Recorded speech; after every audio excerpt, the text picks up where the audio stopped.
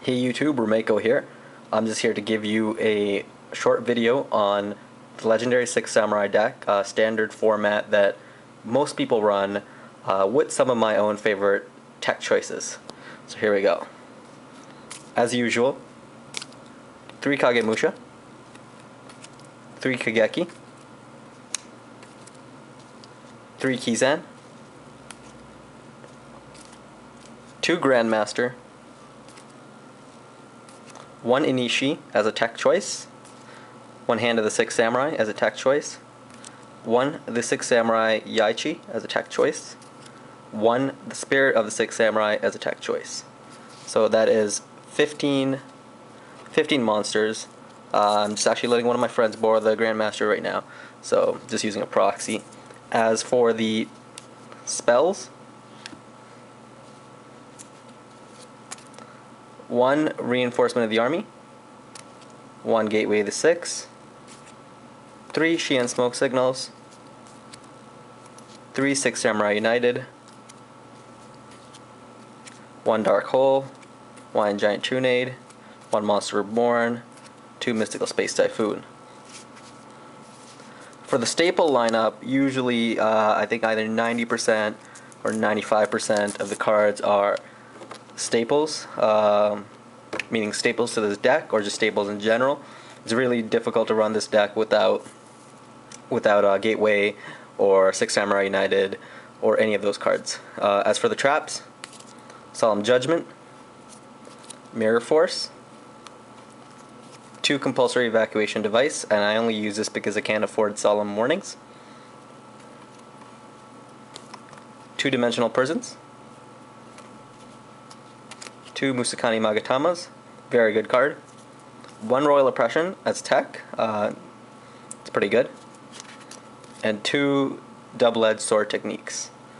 So the reason behind Royal Oppression is to kind of lock out your opponent after you've summoned either Sheen or Barkion, or set up your field in such a way that it's good enough for you to carry on throughout the rest of the duel without your opponent being able to special summon at all. As for the extra deck, I personally run 2 Legendary Six Samurai Xian, but you can choose to run 3. So 2 Legendary Six Samurai Xians, 2 Naturia Barkions, 1 Brionac, 1 Scrap Archfiend for the level 7 beater, 1 Black Rose Dragon. I personally run 2 Ancient Fairy Dragons, 1 Stardust, 1 Colossal Fighter, and those are just 2 random cards. I also would suggest to run Mistworm, which I don't have with me at the current moment, and also Trishula. And I personally think Mistworm is better than Trishula because with 3 cards that you make your opponent take back to their hand, you can go for game pretty easily and quite consistently. One of the newer tech choices that has recently come up is the Sixth School of Duel Wielding.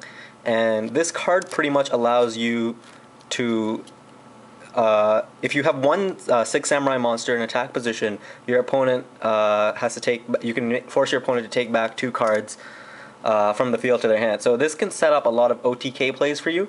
And for example, if you summon into Legendary Six Samurai Xian on the first turn, you can set 2 back rows, end your turn, and your opponent will automatically try to go for the Xian because they know that it's probably the biggest threat.